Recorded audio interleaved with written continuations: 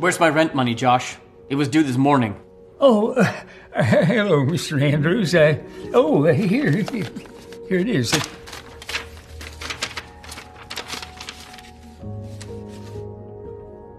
Where's the rest? You're $150 short. I know. I'm sorry, but business has been really slow lately.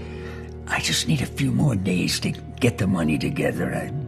I don't want to hear any excuses. I'm giving you 24 hours, or I'm filing for eviction. You understand? Oh, please, sir. I've been here for 20 years. I can't lose my home. I'll have nowhere to go. Times are hard for everyone right now. And we all have to help each other get through them. That's not my problem. 24 hours, Josh, or you're out.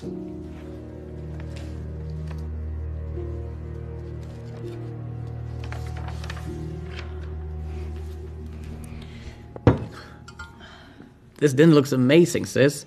You always outdo yourself. Hey, Uncle Rick. Hey. Whoa, look at all this food.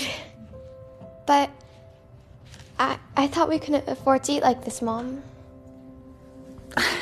Just have a seat, sweetie. Wait, what does she mean? Are you having problems with money? Martha, is everything okay? I didn't want to have to tell you this, but I lost my job a few months ago. And I've been having a really hard time finding work. Why didn't you tell me? You're my little sister. I would have helped. I was embarrassed. I almost had to cancel this dinner tonight because I didn't even have enough money to buy groceries. Hey, there's no need to be embarrassed, okay? Wait. How did you get the groceries then? Well, there was a kind stranger who helped me. You see, ever since I got laid off, things have been really hard. Some days, I don't even know if I'll be able to put food on the table for Mickey and I. This morning, when I went to buy groceries for tonight's dinner, I stood there in embarrassment as I realized I didn't have enough money. I put the groceries back and I left. Just when the kind store owner decided to help me and give me the groceries for free. So you see, if it wasn't for that kind man, this dinner wouldn't have been possible. Wow, that's incredible. What a great guy. I wish I could meet him, and shake his hand.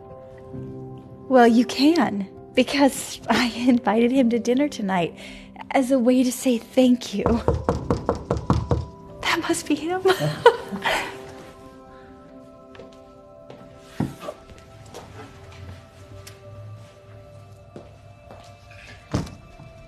Hi. Come on in. This is the gentleman I was telling you about. Thank you so much for helping my little sis. Josh, what are you doing here? Mr. Andrews, You two know each other? Yeah, he's one of my tenants. You're the one who gave her the groceries? Yeah. But why? When you're struggling yourself? Well, I may not have much, but I know what it feels like to struggle.